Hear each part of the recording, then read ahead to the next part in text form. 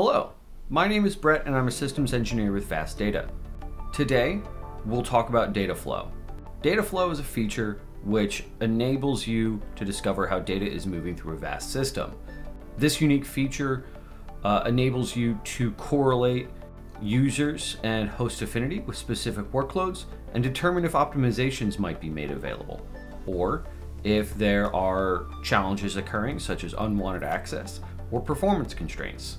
To find data flow, first log into the Vast cluster, then hover over the left side navigation panel down to Analytics, and then click on Data Flow.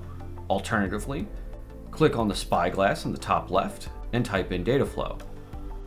The Data Flow page presents an intuitive way of correlating relevant information with a minimal amount of clicks.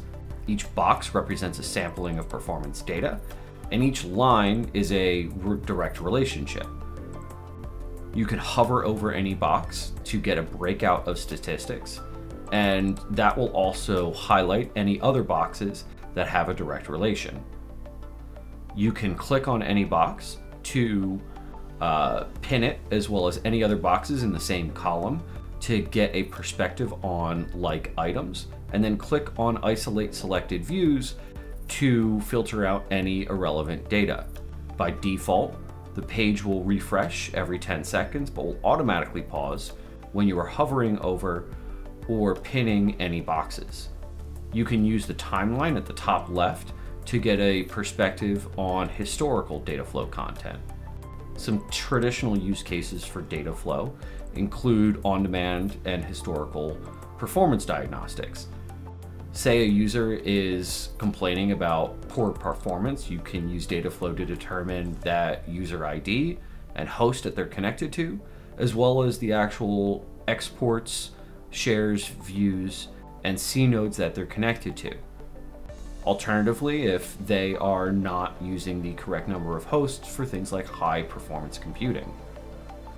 You can use data flow to also determine if there is unwanted access occurring.